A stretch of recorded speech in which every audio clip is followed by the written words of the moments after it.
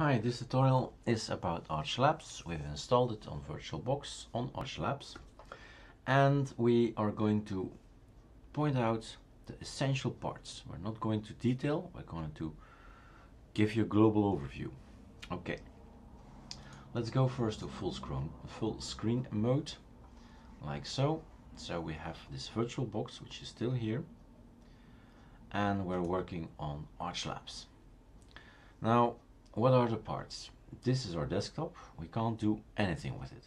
Right mouse click does not give you the ability to make a folder or a file like in other systems. No. Right mouse click gives you the very essential part of your menu. There is no menu up here. There's nothing in here. The right mouse click is your menu and you can make it your own. It's an XML file. XML file means you can copy and paste and delete and so on. You can write into it and you can have this run program get rid of it, and terminal name it GNOME terminal, web browser name it Firefox, and so on. So anything can be changed. That's nice, that's interesting, that's customer friendly. So this is main part. Second thing we see here is this thing up here.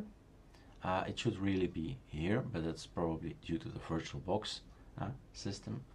And well, we can, for instance, place it back to the proper place via using these things. And this thing up here is called, well, it's a panel, and it's called tin2.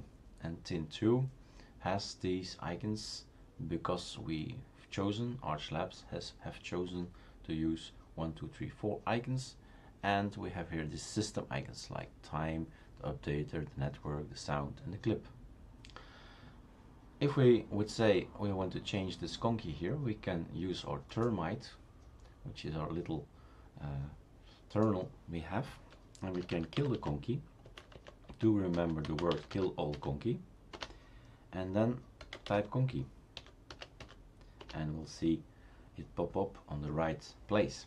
So this is a conky. A conky is a way to follow and monitor essential parts of your system, like how much space do I have, how much RAM is being used with this system. So pretty small amount to run an operating system. Swap, no use. CPU, almost not used, 2%, and that's our gigahertz. Now, that's also quite important. We have the menu, fine, but also a lot of shortcuts. So we have here some of them in here, but not all of them. The shortcuts can be checked out here. Display, keybinds in menu. These are all shortcuts. And the fun is you can make more, many more. So it's up to you if you want to say, I want to have Ctrl-Alt-F, start me Firefox. Well, it doesn't start Firefox at this time. It starts manage history. So things like that can be changed.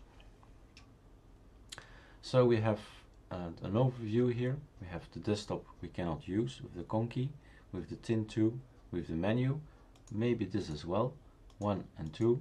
So desktop 1, desktop 2, scrolling over my mouse will change me moving from a virtual desktop 1 to my virtual desktop 2, and so on. And that's the main parts. Those are the main parts.